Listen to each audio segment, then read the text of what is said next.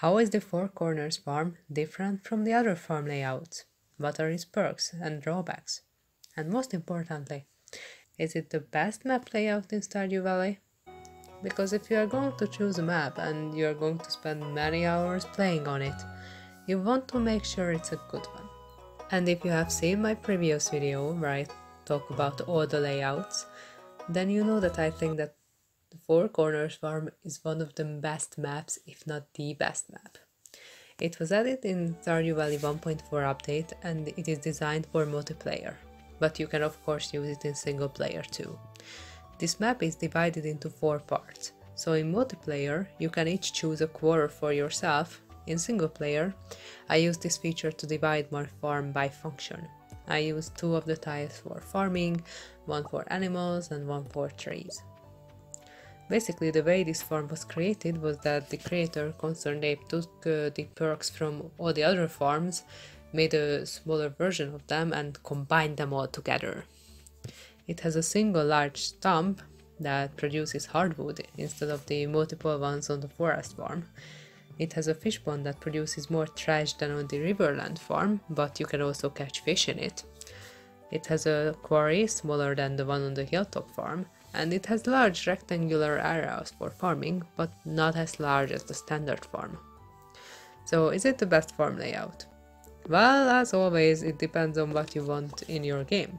This is a well-rounded layout that gives you a little bit of everything. I really like it because I like all aspects of the game. I think it's a good choice for new players because you can experience everything that the other maps have to offer, and later on when you start a new map, you can choose the one with the perk that you like the most. And if you are playing multiplayer and you each want to have your own little space, this layout is literally made for you. However, I wouldn't say that you should always choose this map. For example, when I was newish to the game, I found it very difficult to find hardwood.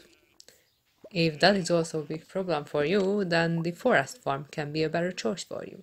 Or if you don't like going to the mines, Hilltop can help you out with that. The other thing to consider is aesthetics. Personally, as I play the game more and more, I care more and more about what my farm looks like. I want it to look nice and cool, and I want to share pictures of it on Reddit. Link in the description.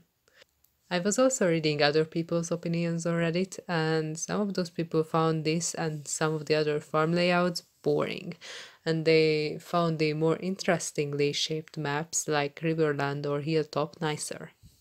Ultimately, what the best map is for you really depends on your playstyle. For example, in the previous video I talked about how the wilderness farm is not very challenging and overall kinda boring.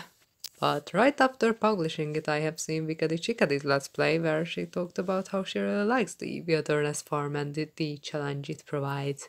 I will also link to her video in the description.